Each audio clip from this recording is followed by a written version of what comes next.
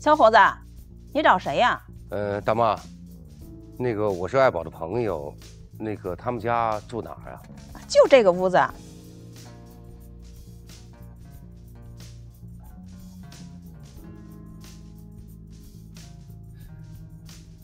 哎，大妈，他们家是不是出事儿了？怎么会放俩遗像呢？那是爱宝他妈妈和他继父。他妈妈是得了胰腺癌，1个多月前就去世了。他这个后爸呀，可能是太伤心了，又加上生活潦倒，就跳楼了。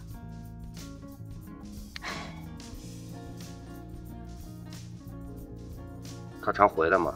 不常回来，自从上了大学，好多年都见不到他了。最近家里出了事儿，他回来料理，才又见到他。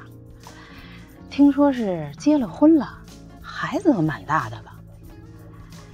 哎，爱宝这孩子啊，是个好孩子，就是命不好，从小吃了不少的苦。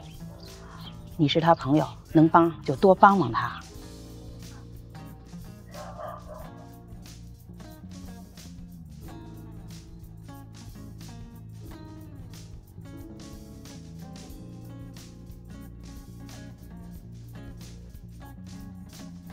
到了，你回去吧。我不在你身边，你要好好照顾自己，行吗？行，我会的。是你害我跟李朵闹翻的，你得全部负责，负责到底。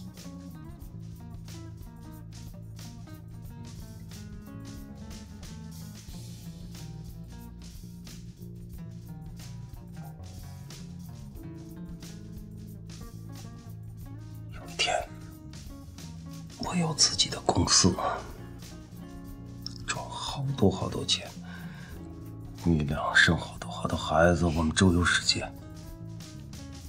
我也很想周游世界，我们可以买一艘游艇，然后去各个岛钓鱼，去潜水，好吧？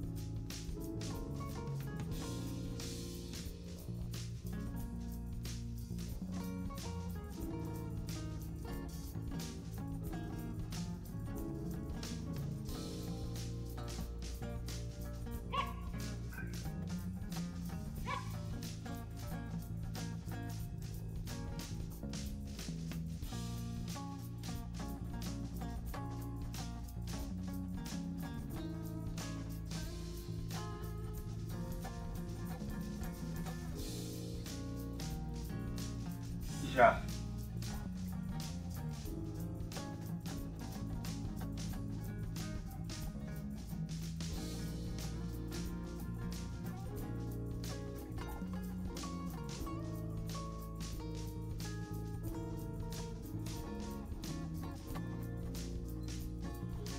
这次你去爱宝的老家，查出什么新线索了吗？1个月前，爱宝的母亲得了胰腺癌去世了。那个跳楼的老头，就是爱宝的继父。啊？啊？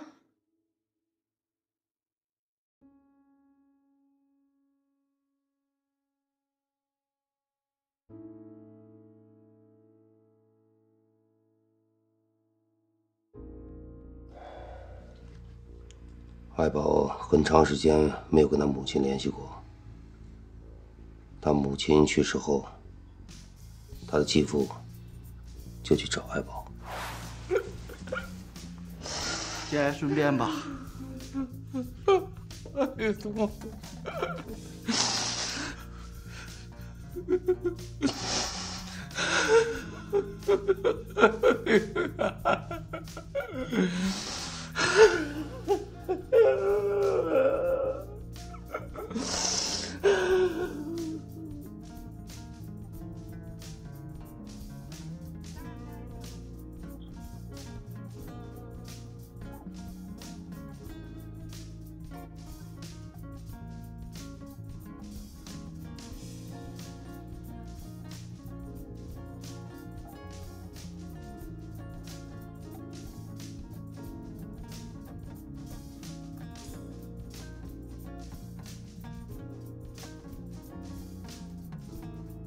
你到这儿来干嘛？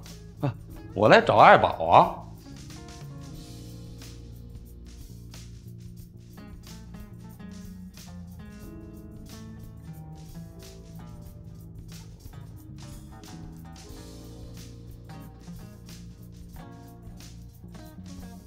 爱宝的不想见你。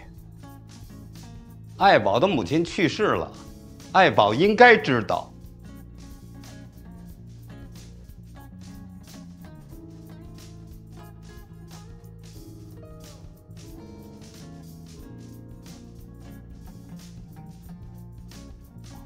任总，您找我？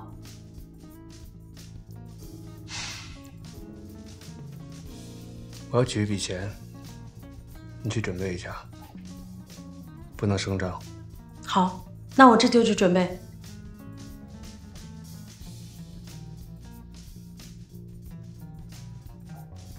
那个老头，他到公司来要钱的时候，老板第一次特别痛快就给他了，而且让我把专项款提现金给他。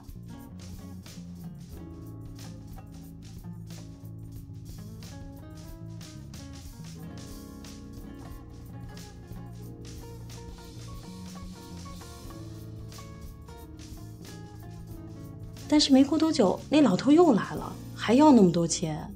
这次咱们老板啊就没给他，他就让我去打发他。当时我找到那个老头，给他说了几句话，就争执起来了。不是跟你说过了吗？我们老总有指示，我现在不能把钱给你。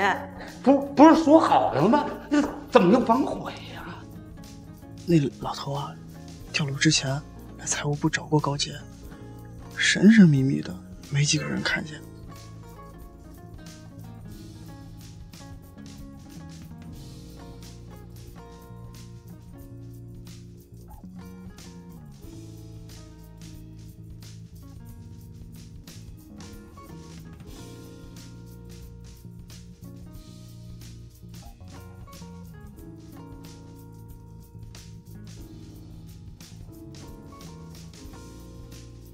拿到这些钱，以后我不想再见到你。放心，在这些钱没花完之前，我不会找你麻烦的。少废话，我要你永远消失。不管怎么说，爱宝也是我女儿啊，女儿养老的是天经地义的事儿。你娶了爱宝，按理说你还应该乖乖叫我一声爸爸呢。少跟我废话！你滚，听见了吗？我让你滚！